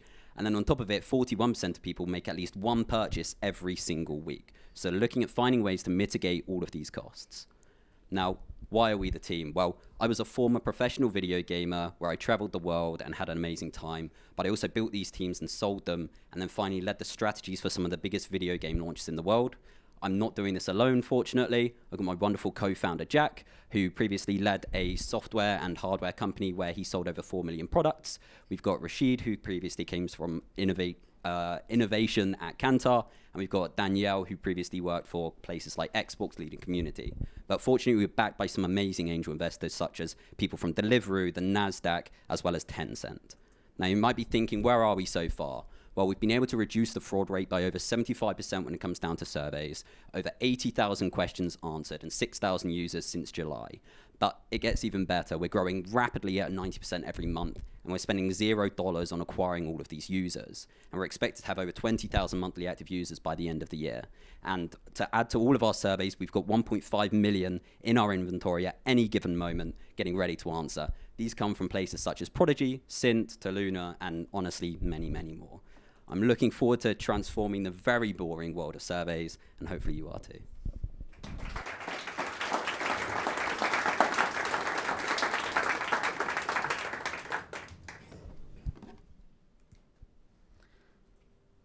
Hello, I'm Philip, the founder and CEO of MakerSuite, and together with Davide and Felix, we are decoding storytelling. We're doing this because storytelling, or great storytelling, drives business success. It shapes our culture and our identity and our understanding of the world. And we strongly believe that it is those who tell the most compelling stories and therefore build trust with their audience that are going to be the most successful. But telling a great story with video is quite difficult. It takes a lot of time and many different skill sets. In fact, in 2022, over 200 billion have been spent on the creation, distribution, and analysis of video content. So when looking at the market and the competitive landscape, what you can see is that most competitors are actually focusing on the later stages of the video creation process, namely recording and post-production. But what they're assuming that users know exactly what they're doing, but our research and hundreds of interviews that we have conducted show that the opposite is the case, and that these tools still leave the user with a very steep learning curve and very high frustration levels. Because of this, we have developed or are developing MakerSuite, a data-driven and AI-enabled video content pre-production platform that analyzes millions of videos in order to find patterns and learn what storylines work best. And since our launch in May 2023, we have acquired over 8,000 users. We've analyzed over 6 million videos, collected over 85 million data points, and we are positioning ourselves at the intersection of user information, video data, and generative AI, allowing us to reimagine how video is produced in the future. We are currently raising our seed round, and if you find interesting what we're working on, please connect.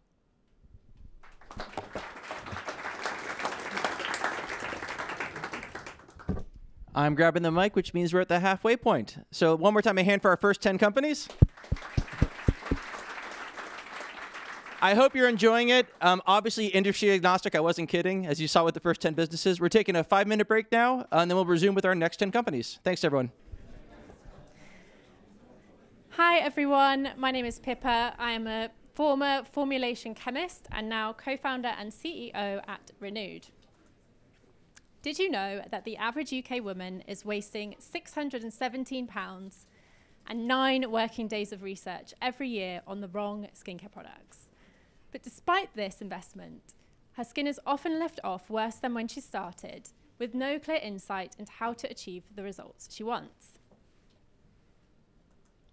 We launched Renewed to offer a simpler, smarter way to shop for skincare by offering personalized routines and advice at scale.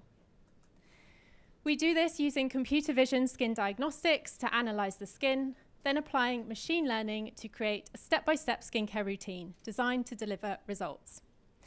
This proprietary technology has been built from over 2 million data points by our team of dermatologists, doctors, formulation chemists, estheticians, data scientists, and computer vision engineers. So we can say we have truly built AI that can think like an expert. Since our launch, we've made over 100,000 recommendations and collected a proprietary data set, 50,000 images, and 20,000 product reviews, with over 94% of our community seeing visible improvements in their skin.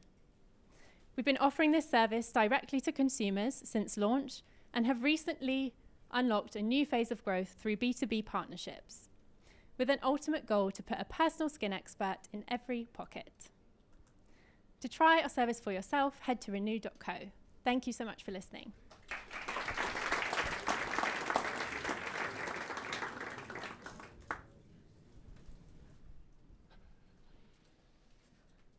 Hello. Right, I did come up at the right time. Hello, I'm Aaron, CEO and co-founder of Hydrologic. So we're unlocking the value in the off-grid hydrogen supply chain to remove diesel from construction, film and TV, festival and events, and off-grid battery electric vehicle charging. Now there is a $327 billion diesel machinery market that's ending, or at least needing to transition. And hydrogen and its derivatives look set to be the leading fuel to do that. Now, this is an absolutely massive opportunity, and I think we heard earlier about some of these big shifts. It's kind of a once-in-a-generation shift of fuel. Now, hydrogen has some adoption and scaling challenges. The customer have no capability to deploy this machinery. There's a disconnected supply chain that's opaque and total lack of standards within it. And for everyone, there's high barriers to entry. So that's where we step in. We solve those adoption and scaling challenges. Our customer-facing services provide them with the solutions they need, whether it's from planning right through to the site engineers who do the work on the ground. And on the supply chain, our software and hardware solutions, that platform integrates the supply chain to remove the scaling challenge, together unlocking those challenges and unlocking this market. Now, we are driving real change already. We've moved over 200 businesses forward with their hydrogen plans. We are trusted by both the customers and the suppliers to deliver when it commercially matters, and we've got a strong pipeline into next year.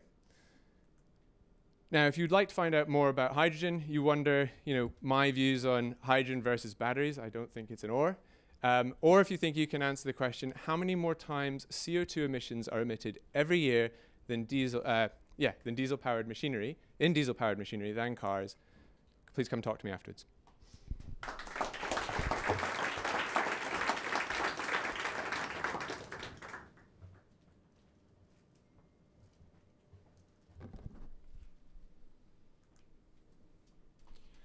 Hello everyone, my name is Enrico Faccioli. I'm the CEO and co-founder at CData. Thanks for having me. Almost 3 years ago, I received an email from a large airline in the UK saying that my personal data, alongside the data of other 3 million customers, got breached. What really struck me was the fact they said it took them 6 months to know they had been breached. And unfortunately, this is way too common. So, alongside with my co-founder, Matt Holland, who's a veteran in the cybersecurity space with over 20 years of experience as a CISO, we're solving the big issue of cybersecurity incidents that go undetected for way too long, causing massive financial damages to companies globally. And today, we're making it impossible for attackers to hide in the shadows.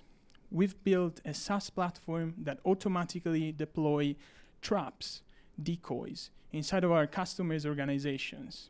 We monitor for any legitimate interaction with those traps. We analyze all the events and alert our customers when it really matters. Our customers are loving it. We're growing fast with household names including UK's largest hotel chain, Europe's largest DIY retailer, large insurance companies. And if you also believe that the world should be a safer place and you want to be part of the solution, please reach out. Thank you.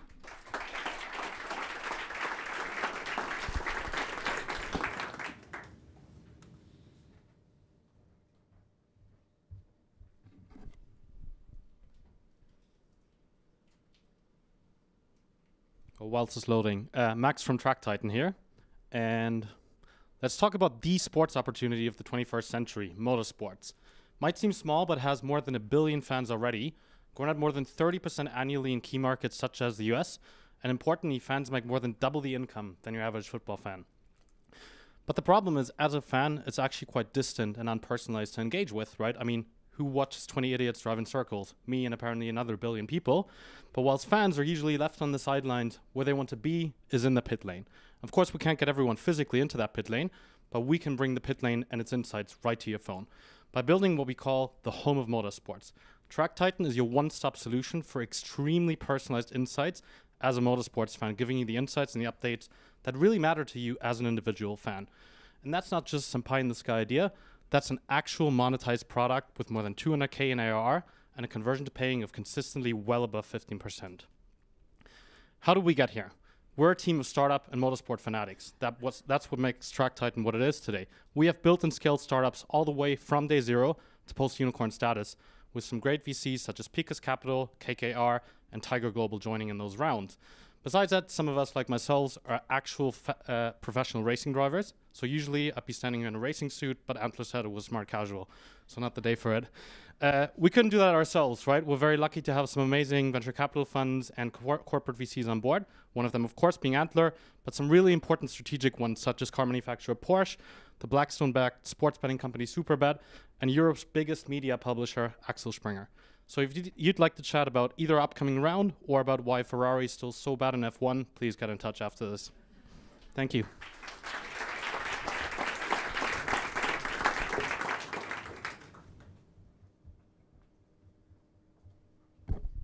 Hello, everyone. Oh, there we go. Hi, I'm Daniel, founder of Calda, and we're building the future of inclusive mental health. 1 in 2 people in the LGBTQ+ community will experience depression every year, but they're not alone. You're more than 3 times more likely to experience a mental health issue if you come from a marginalized group. But access to services is broken, with waiting lists up to 2 years, the costs of private therapy being too expensive, and there aren't enough therapists with the relevant lived experience to help. But what if we could revolutionize mental health support for all intersectional groups? And the answer is Calda, a digital mental health app providing video therapy sessions and journaling. We're able to provide immediate, low-cost, and personalized evidence-based therapy adapted to marginalized identities. And our results are incredible. We're already able to achieve clinically significant reductions in anxiety and depression. And we've been featured in major press, including Forbes, Digital Health London, and Sifted. Our team have run clinical trials, built multiple medical devices, and launched apps to millions of users. So here's the opportunity. LGBTQ+ mental health is worth £48 billion globally, with a subscription and courses business model that's 22 times cheaper than the cost of one-on-one therapy. So if you believe in the future of inclusive mental health, join the Rainbow Revolution today. Thank you.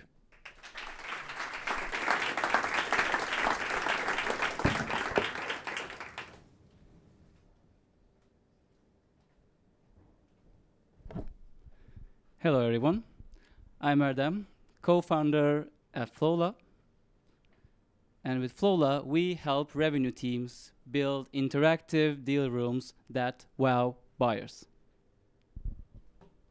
Oh, that was on me, sorry. All right. Yeah, we help revenue teams build deal rooms that wow buyers. If you're not using our product, you're probably running your sales process on email threads and spreadsheets. You're probably losing key messages, your next steps are getting missed, and 60% of your deals end in no decision. Your buyers, they're worse off. Whether you realize it or not, they're getting scared away by this complexity. So that's why we built Flowla.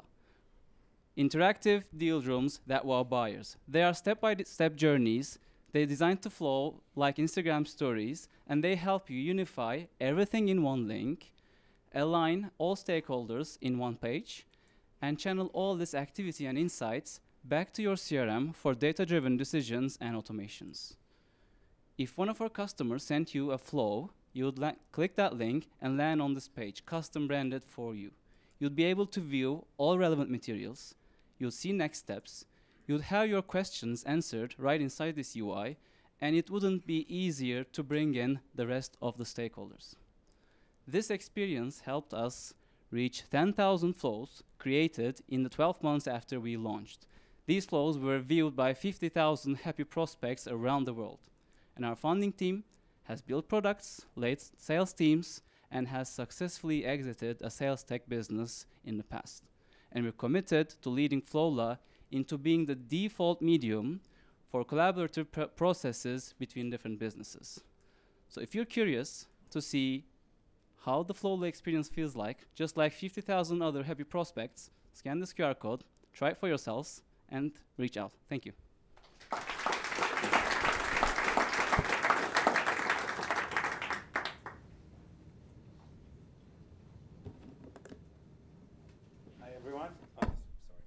Hi, everyone. Getting a mortgage is painful and frustrating. We all know it.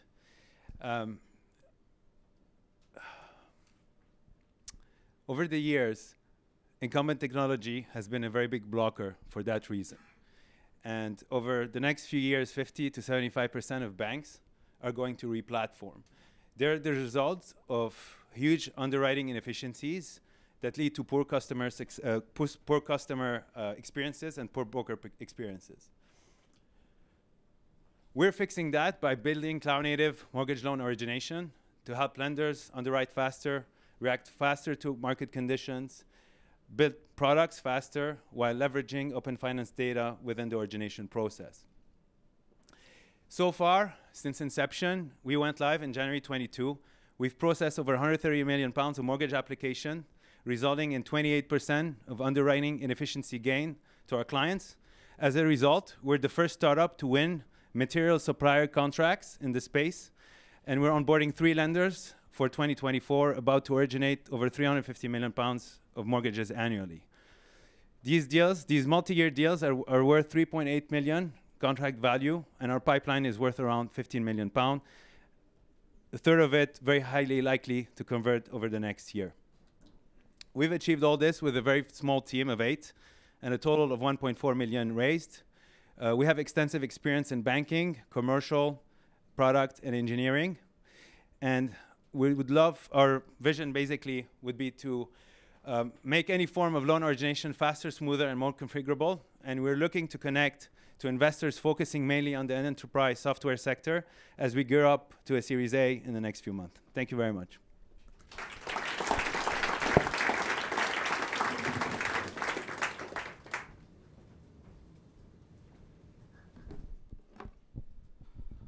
Good afternoon. I'm Vijay, founder of Unravel, the shoppertainment for all your wanderlust. So why now?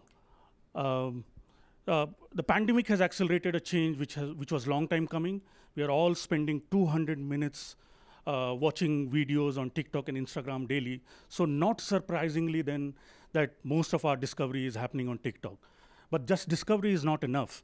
The real wanderlust kicks in when you can actually visualize yourself in the destination, and also you get ideas for your next vacation or next social post rather. So the legacy platforms are not built for this video first era. They are boring, impersonal, and worst of all, they expect you to do all your research elsewhere. So we had to step in. So we built Unravel, a shoppable video feed of world's most Instagrammable experiences. We built this for a generation which is hooked to videos. They are brought up on infinite scroll of viral videos. So is anyone using it? Yeah, 200 million of them. So we pivoted 6 months ago To solve our distribution problem, we partnered with 4 of the biggest brands that are there in the region of our focus. We acquired them at 0 cost, and we've given all of these brands 4x time spent on the app, 2.5x conversion as compared to the industry average, and 3x average order value as compared to the industry leader. So, yeah, hop on. With all of these metrics, we are well poised to disrupt travel, and an industry which hasn't seen any innovation in last 2 decades, and it's ripe for innovation. So you know where to find me. Thank you.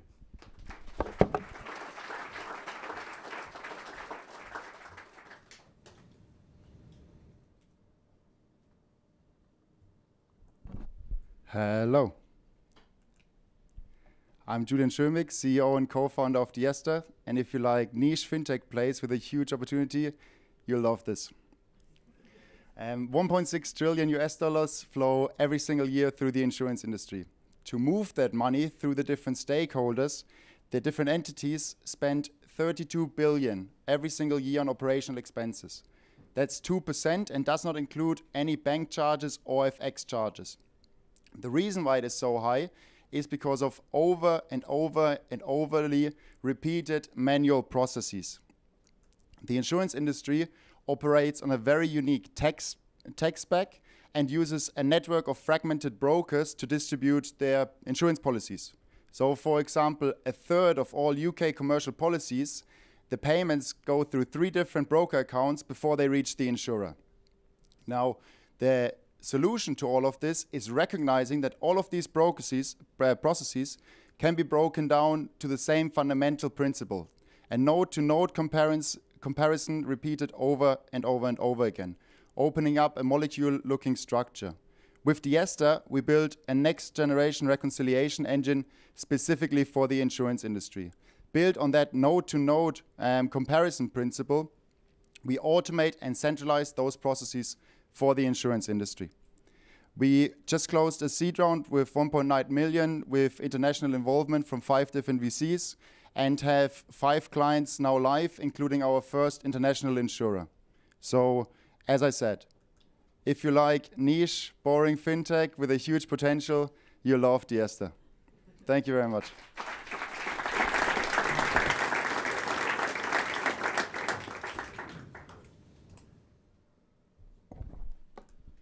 So last but not least, cleaning products.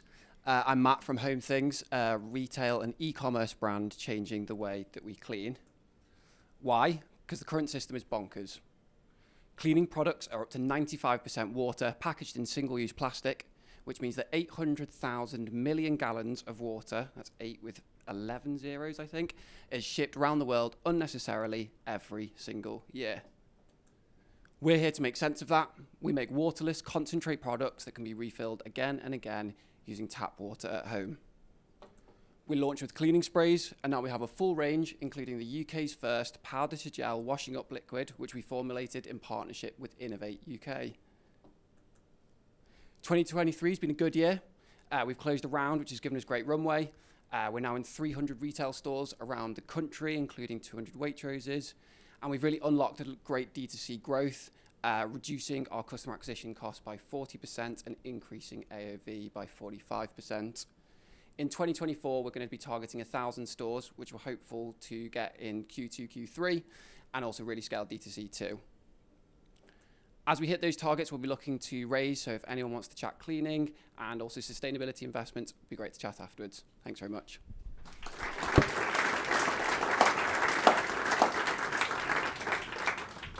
One more time, can we give a hand for all 20 companies that you just saw?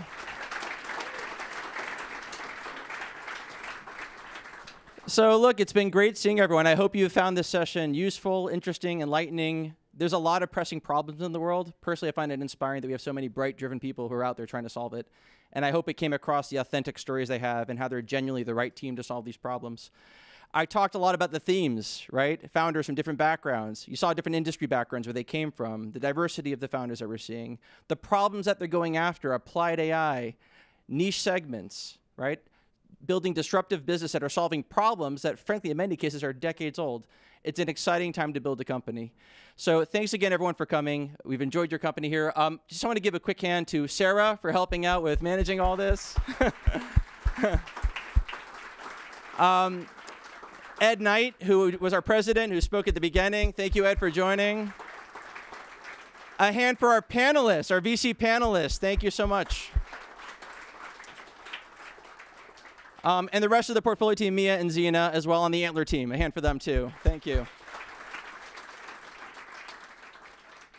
So, look, we hope to be engaged. For those of you, this is your first time, welcome. Nice to meet you. We'll be sticking around afterwards. For those of you who've been with us for a long time, 4 years or longer, it's great to have you on board. We're excited to keep working with you.